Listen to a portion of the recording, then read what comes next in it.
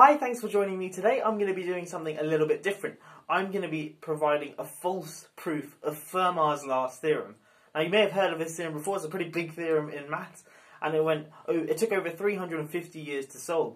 It was proposed by Pierre de Fermat ages ago, and he thought he had a proof, but it's quite unlikely that he did because it took over 350 years to prove, beat some of the greatest mathematicians. But it was proved relatively recently in 1994 by Andrew Wiles, a mathematician at Oxford, in fact. So yeah, anyway, I'm going to try and prove, in inverted commas, Fermat's last theorem in a very short video. It's definitely not a proof, and I encourage you to try and spot the mistake, and at the end I will say what the mistake is. But I guess the aim of this video is to just highlight the importance of being very, very careful in your proofs, because obviously then you could claim to have proved something that took over 350 years to prove.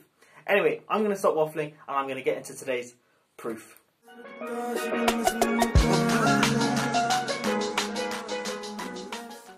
Okay, so let me firstly state Fermat's last theorem, and then I'll get into the proof. Okay, so let n be a natural number bigger than or equal to 3. Then there are no solutions to x to the n plus y to the n equals z to the n for x, y, z natural numbers. Okay, so x, y, z are natural numbers, and I claim that x to the n plus y to the n equals z to the n is an equation, and I claim that any solution to this is not going to have each x, y, z in the natural numbers. Okay, and here's my proof for that. And I guess I'll put it in inverted commas. So suppose there exists an n with this property. In other words, there exists an n for which there are solutions x, y, and z in the natural numbers to x to the n plus y to the n equals z to the n. And now what we're going to do is take the smallest n with this property. Okay, so let n be the minimum of, let's say, the m's for which there exists x, y, z in the natural numbers such that x to the m plus y to the m equals z to the m.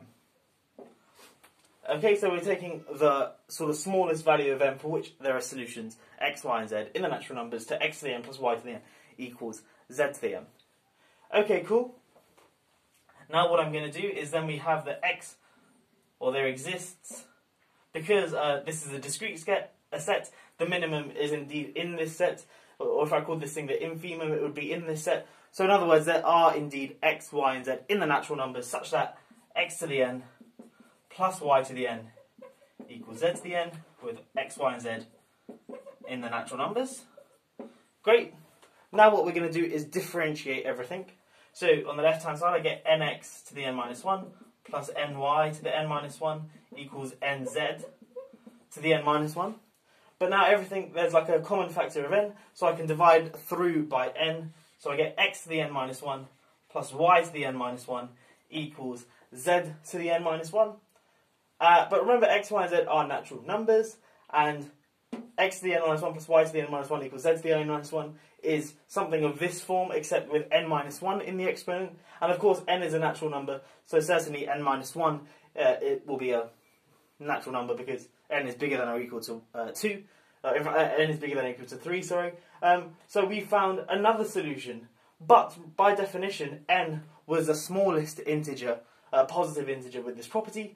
But now I've claimed that n minus 1 is also in this set here, which is obviously a contradiction because n minus 1 is less than n, and n was the smallest element in this set by definition. Okay, so that ends the proof for Fermat's last theorem. Now you may be wondering what the mistake was in this proof. Have I just actually proved Fermat's last theorem in just, what, 3 or 4 lines? No, I haven't. The reason I haven't, and I guess it was my use of x, y, and z, was quite deceptive. Whenever we use x, y, and z, we usually think of them as sort of continuous differentiable variables, but here I've treated them as natural numbers, nice and discrete things, so we can't really differentiate them. Okay, now let me give you an example of that. Okay, so let's rub all this off, and now let's look at the polynomial equation p of x equals x to the n. Not even x to the n, let's look at x squared. X squared minus 1. Okay, so obviously this has a root 1, so p of 1 equals 0. Okay, but that doesn't imply that p prime of 1 equals 0.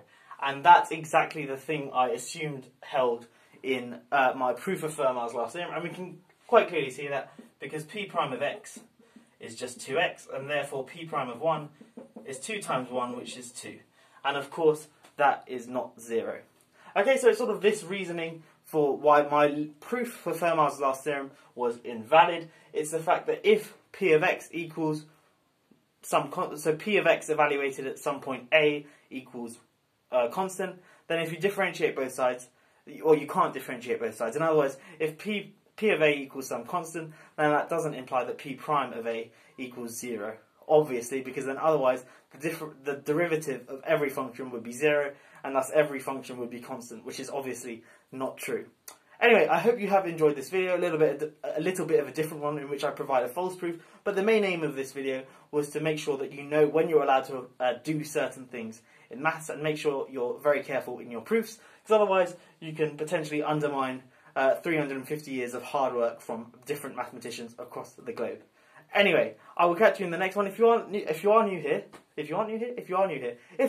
please do consider subscribing. I make lots of fun different maths videos and stuff like that. Proofs, false proofs, problem solving, that sort of thing. If that interests you, please do consider subscribing, and I'll catch you in the next one. Have a great day.